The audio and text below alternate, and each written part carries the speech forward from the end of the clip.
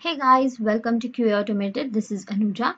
In this video, we are going to see how to handle Bootstrap Dropdown in Selenium.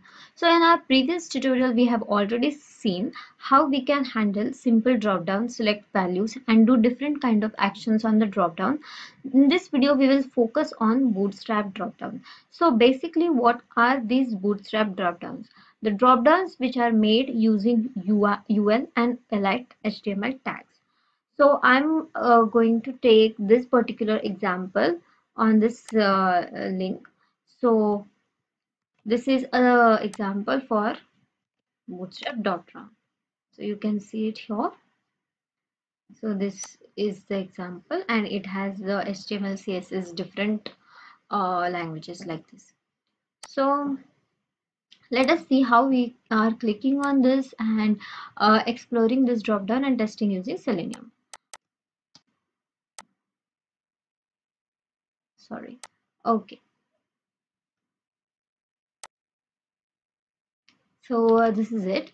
Uh, Here in setup, I'm just declaring the URL, Chrome driver, and launching the URL. In this, with the menu ID, we are finding the element. Okay.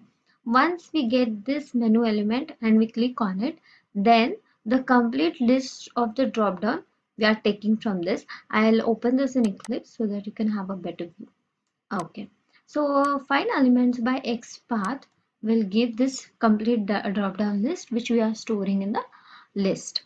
So in the for loop, iterating it complete list and getting the text written. So we have seen there is a JavaScript, HTML, CSS like that text. And if you want to read those texts, you are going to use this get attribute method with inner HTML value.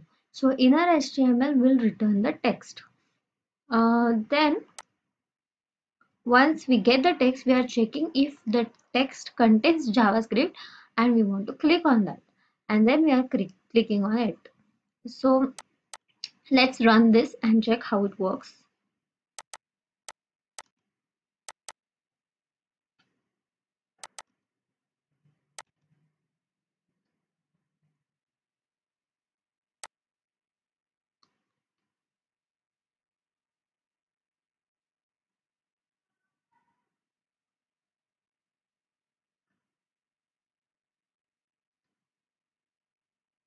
Okay.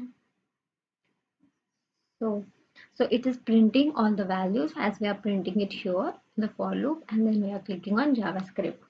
So thank you for watching this video. I hope you got it. If you have any questions, suggestions, feedback, you can write in the comment section below. Please subscribe my channel so that you can get notifications on the upcoming videos. Thank you.